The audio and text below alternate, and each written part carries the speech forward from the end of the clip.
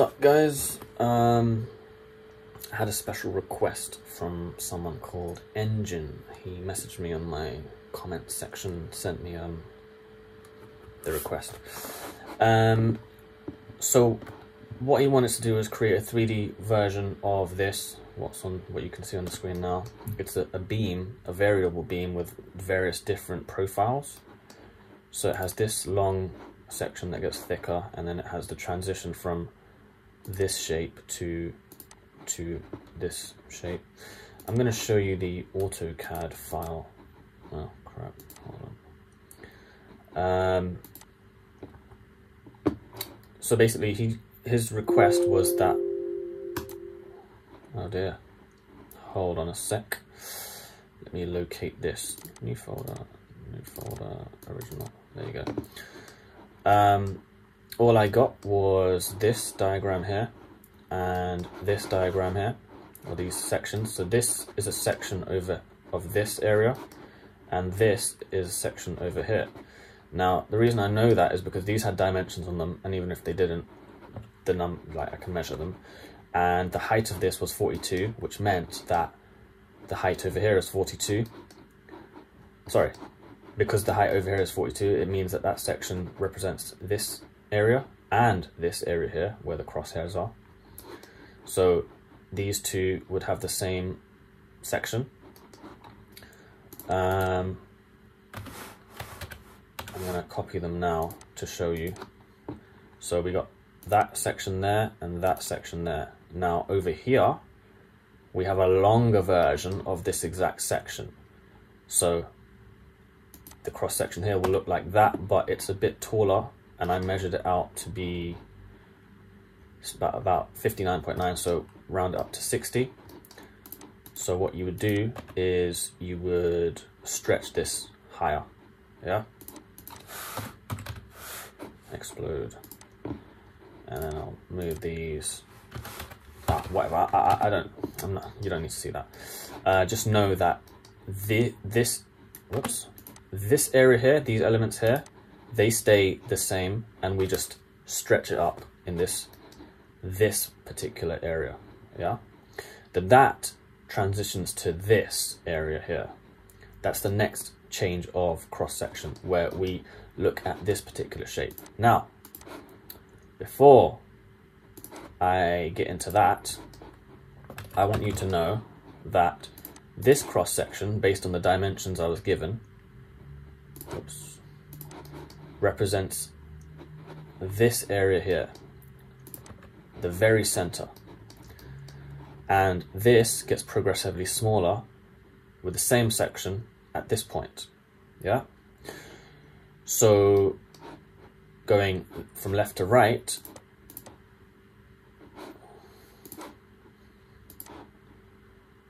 this section, a shorter version of this section here, is what we see in this cross section.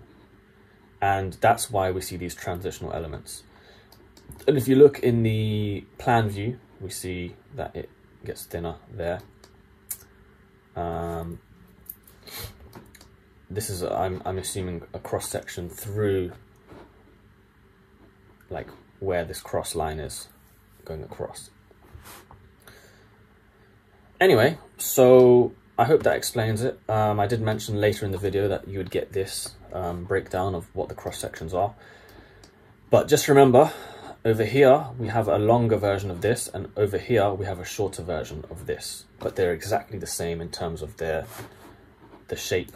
Like this top area here and this bottom area here are exactly the same dimension throughout, same here, yeah? Which is what these lines represent. So I hope that gives you a little guide on how you decipher this kind of stuff, because the information you get in the industry is literally just that. It's as simple as that. So the final product looks like this. So there you go. I didn't model it as a beam. You can tell Revit it's a beam, but I didn't use the beam creation because it was too complicated. This is a nice, simple way. So if I isolate this, you can see more of what I mean. Oh dear. I'm going to unjoin these for now. Don't worry about what I'm doing. at this moment. This is just so I can explain better. If you already understand, then skip forward. Oh, everything's split. So HI, there you go. So we have this section, which is, we're going to mainly use the sweep blend as well as the sweep or extrusion, but I used these two instead of the extrusion for the last bit. So one cross section to another cross section, type HR, and then, whoops, this is one particular shape. I'll just unjoin these. Oh dear. Yeah, I don't know what's going on there.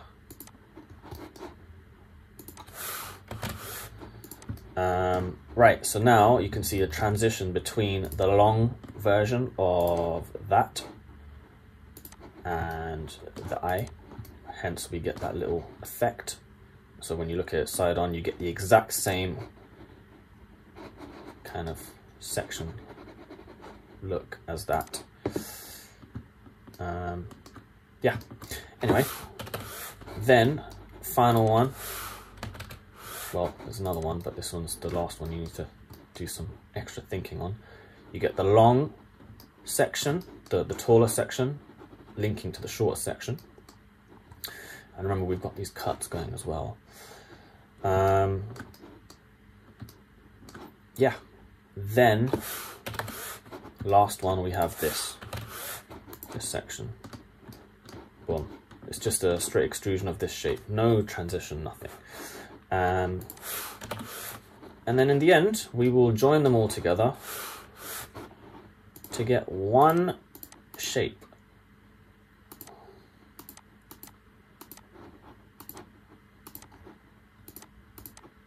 And that's how you get rid of the lines and things. And then you got this nice looking beam that you can now load into your project. So I hope that's a good explanation. Let's get started. You'll notice that my clothes magically changed because I recorded this on 2 separate days. So just remember to like, share and subscribe. So basically, let's get started. So I'll go to families, under here I'll say new. I'm going to create a metric generic model. You can choose a face-based one if you know what you're doing, but I'm going to make it nice and simple and metric generic model. Face-based isn't that much more complex, but the only real difference is that if it's face-based, then you'll have to pick one face that will always be aligned to a face in your project, which is good for putting it on the top of a column, so once the column changes, the whole thing moves up. That's why it's actually better to do that way, but to save confusion for some of you, I'm just going to do it this way. There's not much difference. Now, what I need to do is insert the CAD file, import CAD, and I've saved it on my desktop, so it's nice and easy to find. They would come in pinned, so remember to unpin them. That's the way you move them. So move from the center point to the center point here. This will be I'll use this as my center point. Now, I've explained already in the beginning what we're going to do, what profile is going to go where. The profiles that I was given were these ones. This is all I was given. This is my raw data.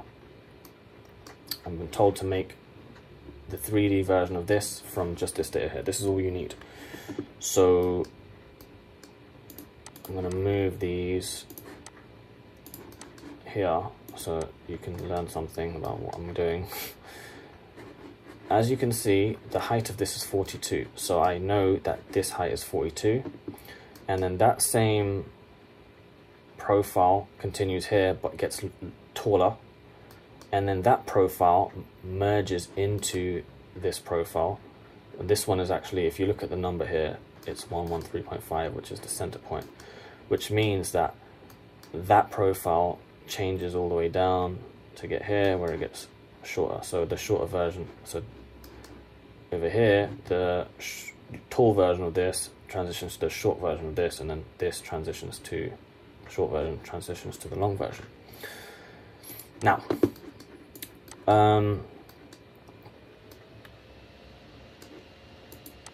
that's what you've got to work out in your mind when you first get something like this. I've shown you the easy way of looking at it before.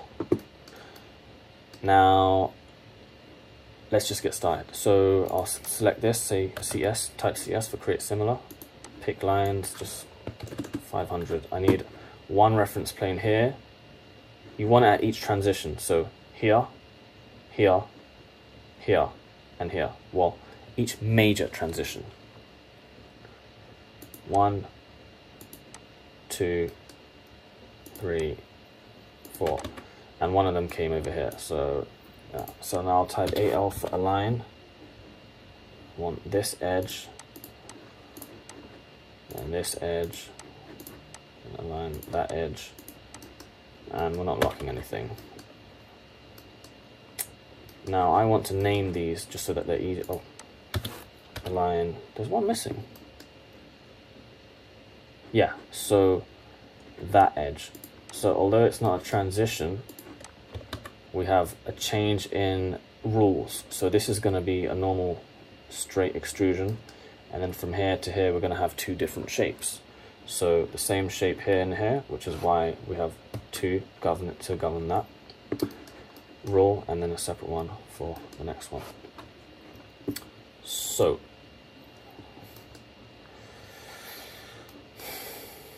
now we need to create profiles. I'm going to create all the profiles at once, nice and easy.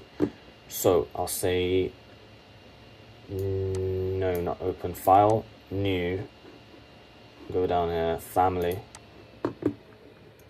metric, profile, yeah, metric profile. So I will insert CAD. You can even, oh, you can't link CAD in this. Import CAD, original, it's just the name of the drawing. Bring that down here. Select this, move it. Start with that one. Now, all you have to do is type LI for line, say pick lines. I'll press tab there to get that line, there, go all the way around. Get each one.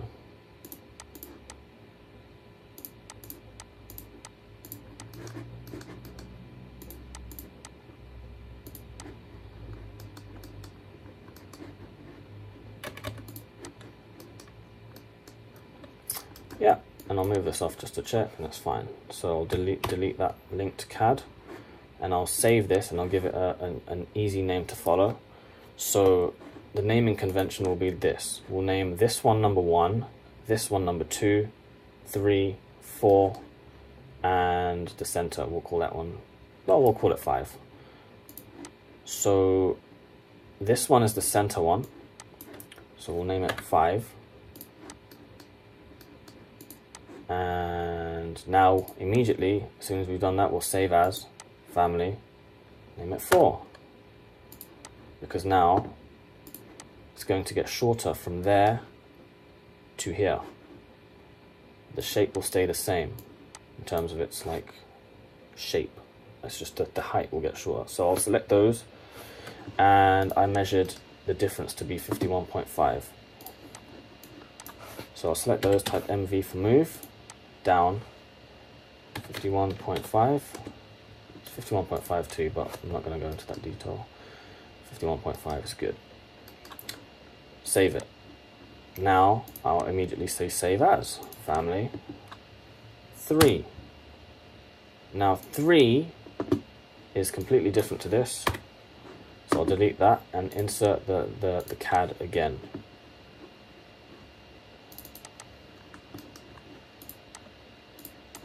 And in this one, I'm going to use this one. And remember that this is the short one. So we need to lengthen this to give it the right naming convention.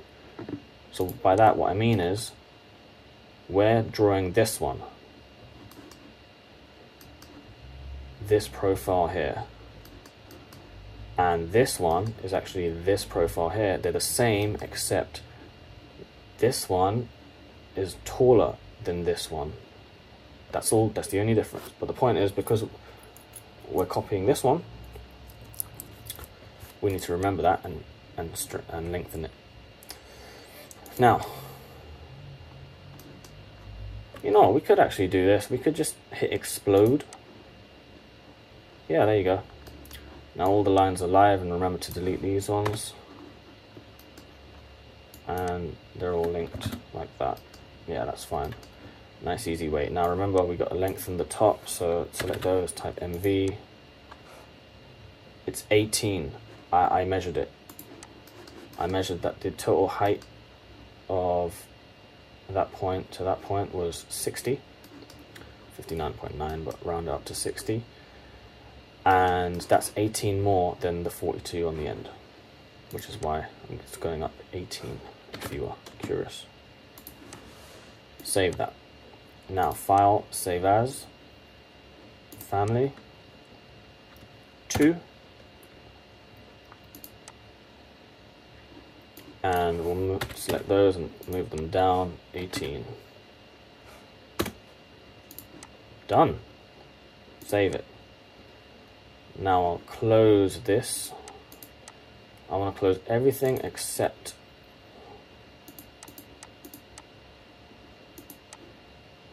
the reference level on the main thing. You can hit that. Now I will insert load family, and I will load, those are the ones I did earlier, all of these. So hold control, 2, 3, 4, 5. You don't want to touch these other backup ones. That's what Revit saves automatically as a backup. So they're in the project now. We can see them here. Families, profiles, done. Before we continue, there's a very important step that we need to do that I actually forgot to do. I want to open. No, you know what? We'll continue. We'll continue this. I want you to see why. I want you to see the mistake that happens. So I'm going to create blend sweep, sketch path, there to there. Type AL, here to here, lock. I like to place it outside and then lock accordingly so that I know it's all locked. Say yes, done. And now I'll come to 3D mode. And there's our CAD drawing. Profile 1, I want that to be number 5 because that's at the center, as we discussed.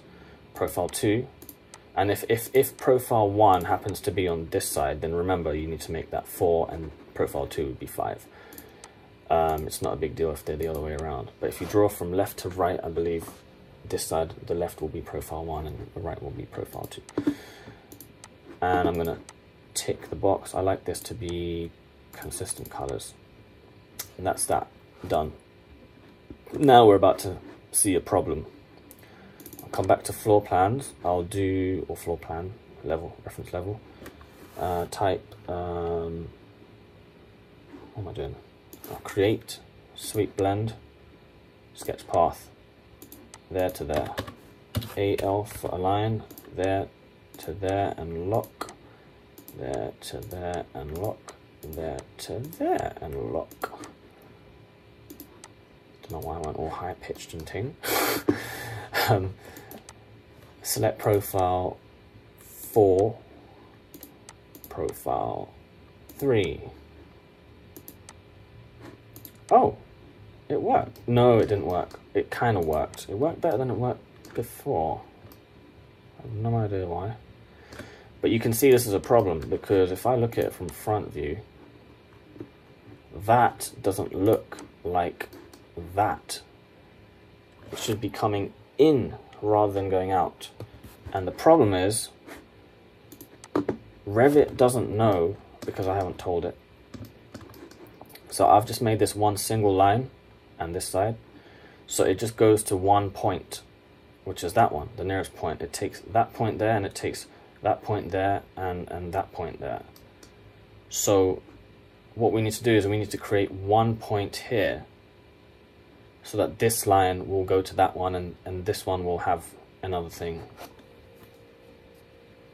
Well, they're both going to converge onto that point. So it goes in. rather than going out that way.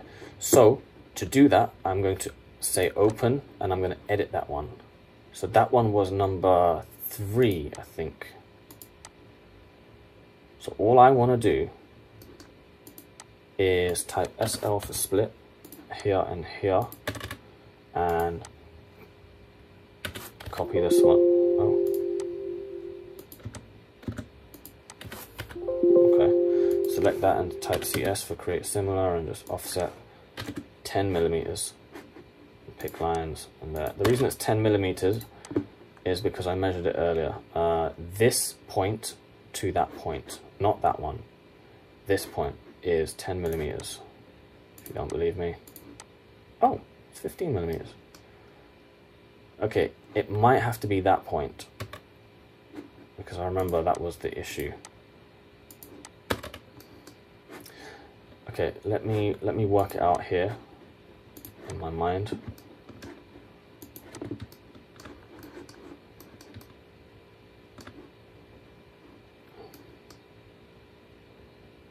Yes, it would be this line.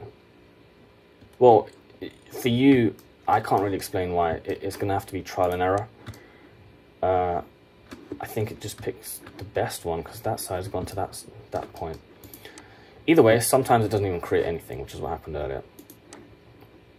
What did I do here? 10 millimeters. So I'm going to click this. That one, and remember I've already split the line.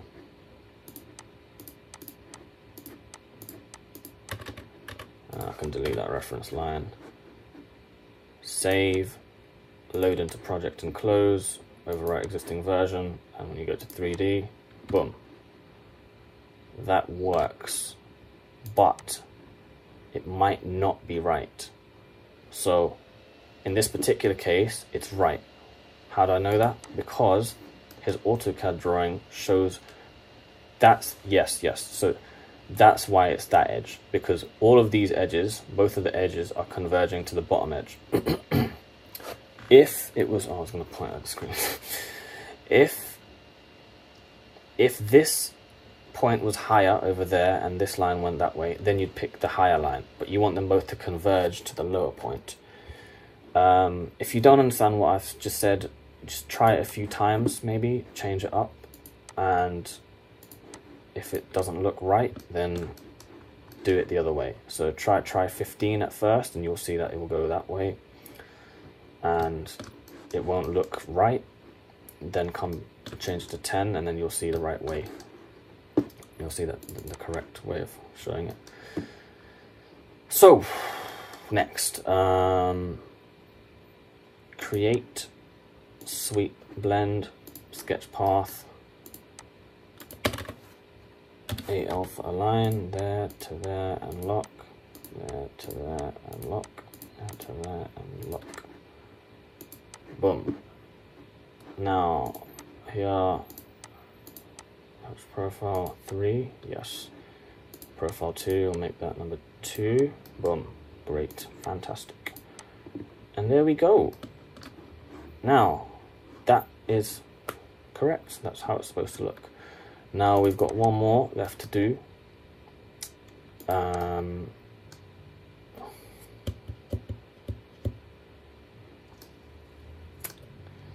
For this one, I don't need to do a sweep blend.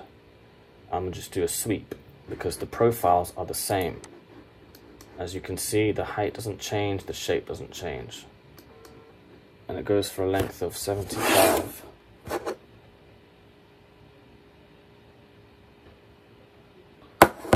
Anyway, sorry, someone texted me.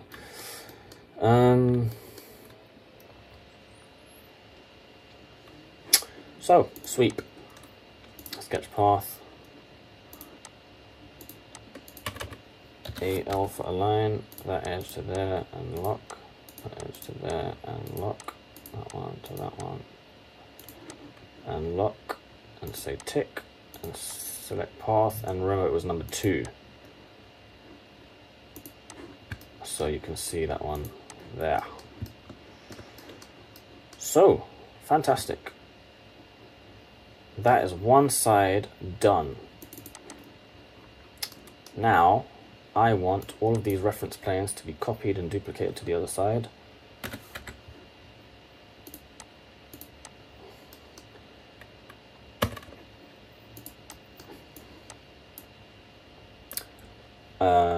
Select these. So yeah, I would actually just type DM for mirror, and I would drag them off. The reason for that is now I'm going to edit them, edit the path, type AL for align, because I want them aligned to these reference planes.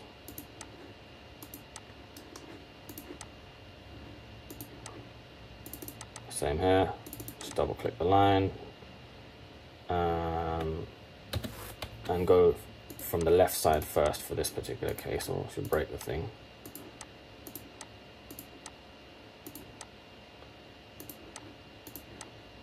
Right, I'm going to speed up the video and do the same thing for these.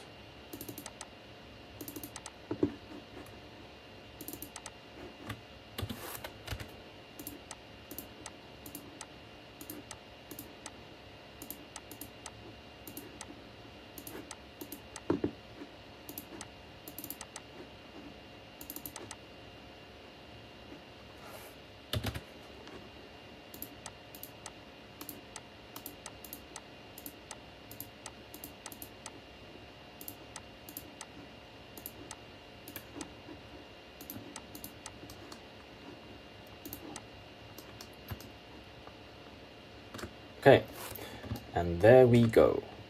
Now, I would like to join these up. So hit join, there to there, there to there. And now they're all one piece. So, last thing, this is a basic thing, basic beam. I also want to, I don't have to select it, but I'll change it to a structural framing element.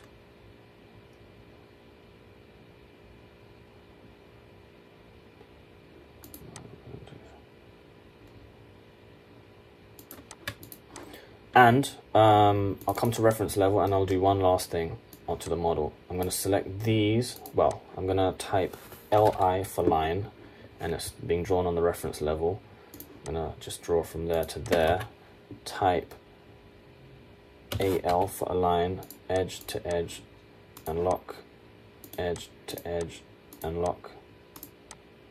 Oh, I accidentally unlocked that. So that level to that level and lock. Very important to lock it. And I want that one, just select the line, make sure it's the line itself if selected. Yep, line. I want to change the visibility, and I want to only have it visible in coarse mode.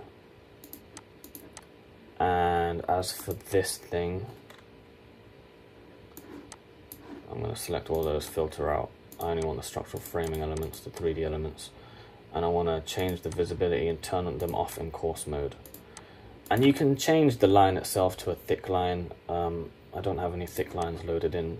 I don't really know much about lines, to be perfectly honest. You can, delete this also, make sure you delete that. And then you're basically done, but I did say, is this all joined? Yeah. I'll select all of these elements and I want them to, okay, I need to filter out the line. I want them to have a material, and it's already got structural material placed in there, but you can create a new one, name it the same thing if you like. But there you go, I'll put that one in. And I've just given it a material parameter. I haven't actually given it a material. So now I'll come here and I'll change the actual material assigned to that material parameter. I'll add a new one. How do you add a new material? Yeah, create new material. Well, I've duplicated one. We'll just call it concrete. And then I'll go find concrete.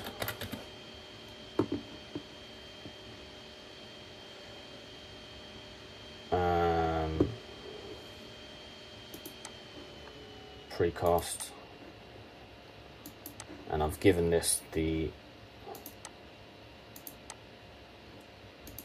properties of that concrete. I'll change this to concrete. You don't really need to do this step, but I like to.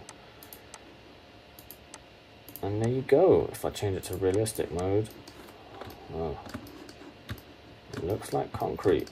I'm going to change that back to consistent colors. And then when you have a project open, you can just load into the project and close.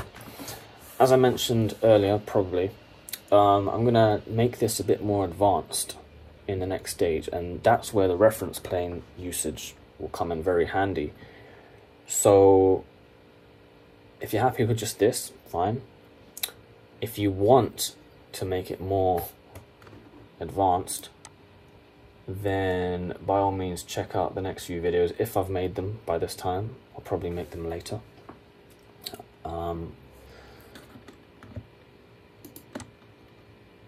But for now, this is your variable concrete beam. Remember to please like, share, subscribe, and turn on your notification thing, all of that stuff.